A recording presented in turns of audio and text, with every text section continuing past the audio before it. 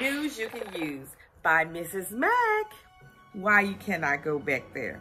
Oh, the other shop's been doing it. That must be a new law. No, it's never been a new law. It's always been in force.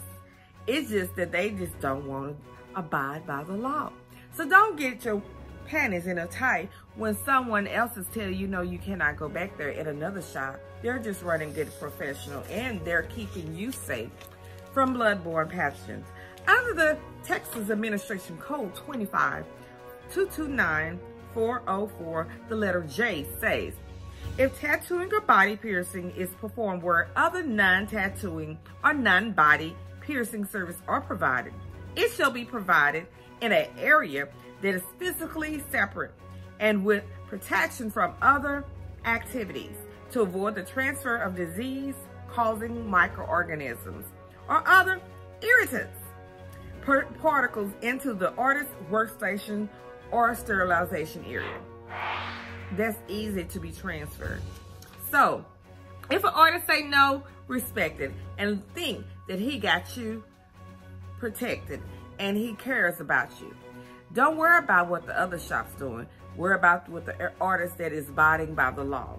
These are mandated law. Even the federal has laws. So don't think it's just the state. Federal and state are merged together. This is news that you should know. So when searching for a shop, make sure that they have your safety and your family at safety. And remember, no children, no friends. Just take yourself. And remember that your friends should not be in the area with you watching. I don't care how long you've been life partners, married to them. Respect the artist. They don't need any distraction. It should be the artist and the client only. Keep it safe. Now remember, anytime you feel that you have a lot of children and you want to bring them in a tattoo shop and there's a front entry and if they told you no children, respect their wishes and go put your kids in a car and have adult supervision to sit with them or find a babysitter. Tattoo shops and body piercing shops are not a babysitting place. Regardless if they have a front entry for you to sit them in, it's not for them. It is for clients to be serviced that will be serviced. And you don't want to run risk.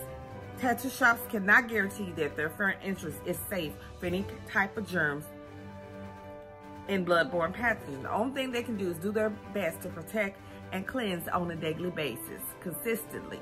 But remember, every time you step in this door, you're putting your child at risk. So if your child is not getting body piercing, please do not bring your whole entourage. Just the child in the duct, which is the biological or the guardian. Have a great day.